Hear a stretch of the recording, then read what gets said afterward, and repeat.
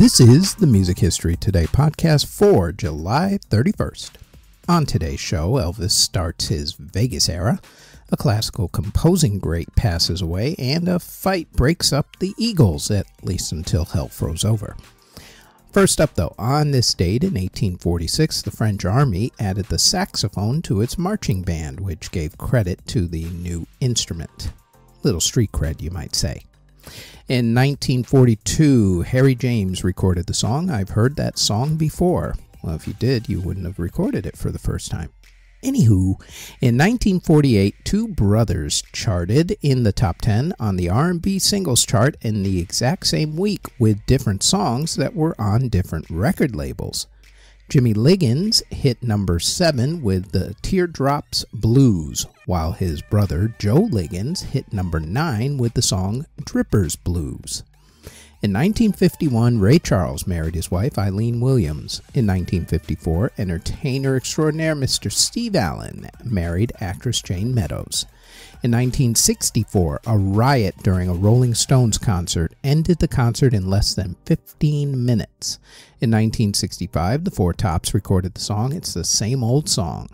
In 1967, Janis Joplin performed at a benefit concert for the Free Clinic. Also performing at the benefit were the groups Blue Cheer and the American band The Charlatans. Fun fact, comedian and TV star Bill Cosby played drums for the Charlatans that night. Yeah, that Bill Cosby, the sexual... You know what, let's not get into that part of his thing. Anyway, in 1969, Elvis Presley began the Vegas Elvis era when he started performing at the International Hotel. In 1976, Natalie Cole married manager Marvin Yancey. In 1977, the Starland vocal band TV variety show premiered. In 1980, the Eagles broke up after a fight between Glenn Frey and Don Felder. Hell then froze over 20 years later, and the group got back together. Also in 1980, John Phillips of the Mamas and the Papas was arrested for running a prescription scam. He was sentenced to 8 years in jail but only served 30 days. In 1985, Robin Gibb of the Bee Gees married author Dewena Murphy. In 1993, Dickie Betts of the Allman Brothers Band shoved 2 cops and was arrested because of it. In 2010, Alicia Keys married Swizz Beatz. In 2012, Bruce Springsteen and the E Street Band played for what was at the time their longest concert at 4 hours and 6 minutes. The concert was in Finland. In 2018, Rihanna became the first black woman to be on the cover of British Vogue magazine. And in 2019, the Woodstock 50 concert, which was supposed to celebrate the 50th anniversary of the original Woodstock Festival, was canceled due to legal problems. In classical music, in 1786, lyricist Robert Burns released his poetry book, Poems, chiefly in the Scottish dialect. In theater, in 1948, the musical Brigadoon closed on Broadway. In award ceremonies that were held on July 31st, in 1995, Jamaica released commemorative stamps honoring Bob Marley, and in 2016, Justin Timberlake won the Decade Awards at the Nickelodeon Teen Choice Awards. Albums that were released on July 31st include in 1967 when the Rascals released Groovin'. In 1981, Eddie Rabbitt released Step by Step. In 1991, Fugazi released Steady Diet of Nothing. In 2000, Ronan Keating released Ronin. In 2001, Judas Priest released Demolition, and the Little River Band released Where We Started From. In 2006, Rory Gallagher released Rory Gallagher Live at Montreux. In 2007, the Little River Band released Forever Gold, and the Dave Matthews Band released Live Tracks. In 2012, Fish released Chicago 94, and in 2015, Tony Banks of Genesis released A Chord Too Far. Singles that were released in the UK on July 31st include in 1964 when Cilla Black released It's For You. In 1970, The Supremes released Everybody's Got the Right to Love. In 1981, George Harrison released Teardrops, and in 1989, Tom Petty released Runnin' Down a Dream. Meanwhile, in America, in 1964, Martha and the Vandellas released Dancin' in the Street, another classic anthem. In 1968, Iron Butterfly released Inagata da Vida. In 1969, Gary Puckett and the Union Gap released This Girl Is a Woman Now. In 1972, Neil Diamond released Play Me, Michael Martin Murphey released Geronimo's Cadillac, and Elton John released Honky Cat. In 1973, Joe Walsh released Rocky Mountain Way, another classic. In 1976, Chicago released If You Leave Me Now. In 1977, Meatloaf released 2 Out of 3 Ain't Bad, and Kiss did a twofer. They released Hooligan and Love Gun. In 1978, Aerosmith released Come Together, and Bob Dylan released Baby Stop Crying. In 1985, Madonna released Dress You Up off the Like a Virgin album. And in 1986, Bon Jovi released You Give Love a Bad Name. And in 2015, Drake whined about someone calling his cell phone every time she wanted his love, otherwise known as the song Hotline Bling. Before we continue, we'd like to tell you about the Music History In-Depth podcast, where we go in-depth on the history of some of the events from the daily version of the Music History Today podcast. The Music History In-Depth podcast drops new episodes every Tuesday in audio and video form wherever you get your podcasts. We also have the Music Halls of Fame podcast, where we honor a year in music along with a member of the Rock and Roll Hall of Fame, along with who we think should be in the Rock and Roll Hall of Fame. Plus, we honor a different museum, Walk of Fame, or Hall of Fame. The Music Halls of Fame podcast drops every Thursday in audio and video form wherever you get your podcasts. Now, back to the Music History Today podcast.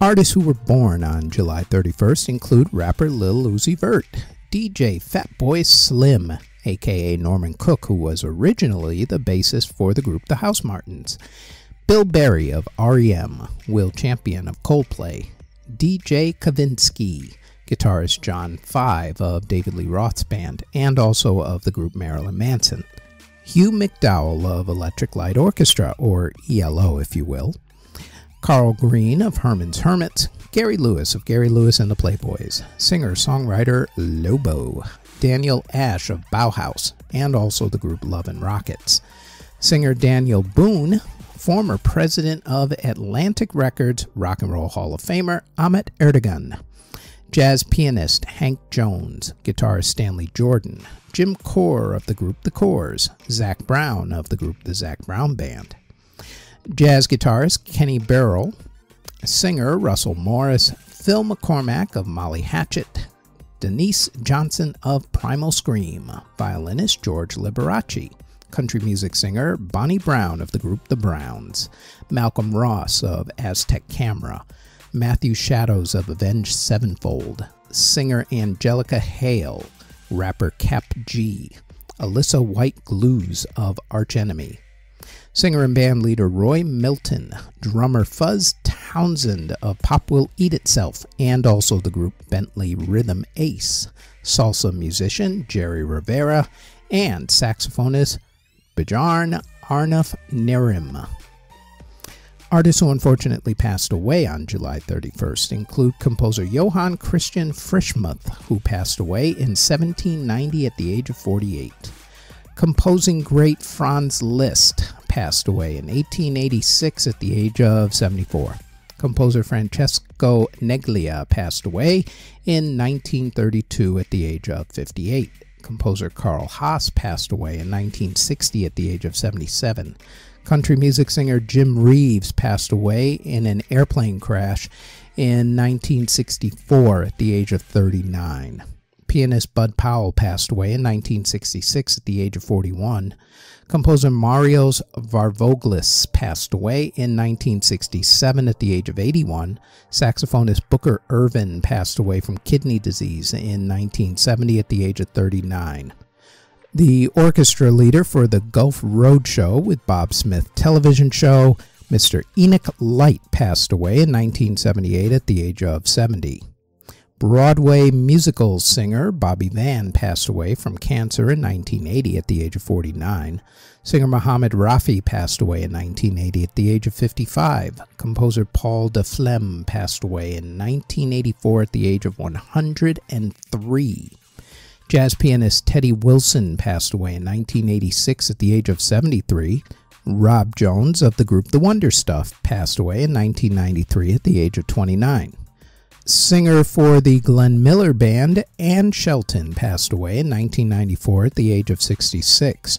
Rapper Seagram Miller passed away in 1996 at the age of 26. Pianist Barbara Girana passed away in 1998 at the age of 98. Conductor Mitch Miller passed away in 2010 at the age of 99. Singer-songwriter Bobby Edwards passed away in 2012 at the age of 86. Tony Sly of the group No Use for a Name passed away in 2012 at the age of 41. Singer Mike Moheed passed away in 2016 at the age of 32. Jazz guitarist Chuck Loeb passed away in 2017 at the age of 61. Singer-songwriter and guitarist Paul Cotton of the group Poco passed away in 2021 at the age of 78. And singer and actor Alvin Ing passed away from COVID-19 in 2021 at the age of 89. Next on the Music History Today podcast, it is August 1st, when in 1981, video killed the radio star when MTV was born. Thank you very, very much for listening if you're listening on the podcast, or if you're watching this on YouTube or Spotify video. As always, don't forget to like, subscribe, comment, and share this podcast. And if you like this podcast and you want more of our podcasts, then I invite you to check out our Music Halls of Fame podcast in either audio or video form. It drops every single Thursday. You can listen to the audio version of this podcast on Apple, Anchor, Spotify, Google Podcasts, CastBox, wherever you get your podcast from, all under Music History Today.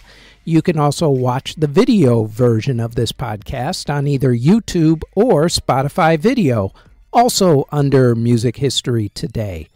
Our Facebook page is Music History Today. Our website is jamaritaniamedia.com. And our Twitter is twitter.com/Music History Day. Thank you very, very much for listening or watching.